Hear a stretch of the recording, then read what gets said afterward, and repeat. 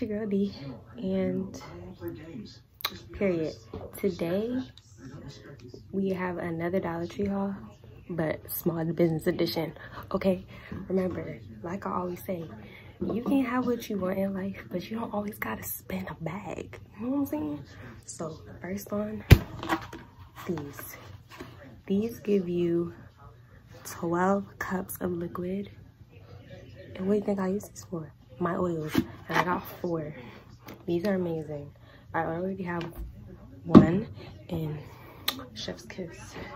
I got a liquid measuring cup for measuring. Okay, and packaging does not always have to be expensive, especially when you're first starting out. You don't know what you want, you don't know what people are gonna like, but it's not really about people, but it's about like making presentation. You don't always have to spend a bag to be presentable. So what do I have? Boom, a loot bags.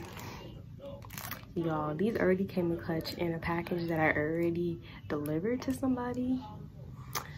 Well, it was my sister, but it was like a unofficial official sale. I'm gonna show y'all a picture of like the bag. I made it look all cute. The background's ugly, but it's the principle. I got a kitchen towel because my hands get pretty dirty with you know, the oils and stuff. I have a dish drying mat to like place my oils on top of this, hoping this will like absorb some of the oil. I'm not really sure though.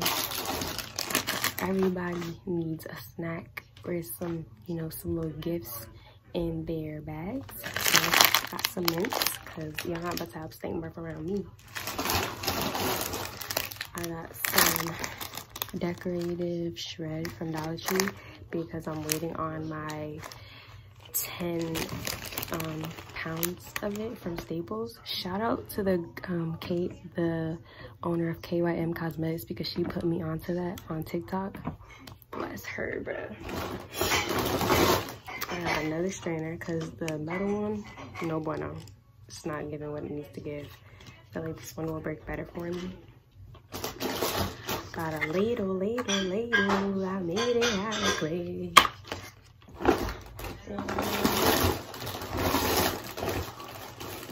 And yes, that is all for right now. But guess what I'm about to make today, guys?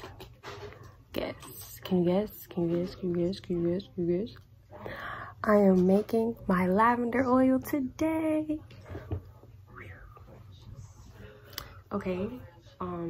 You're probably not gonna see it for a month because I let my oils infuse for over a month to make sure the maximum potency, you feel me?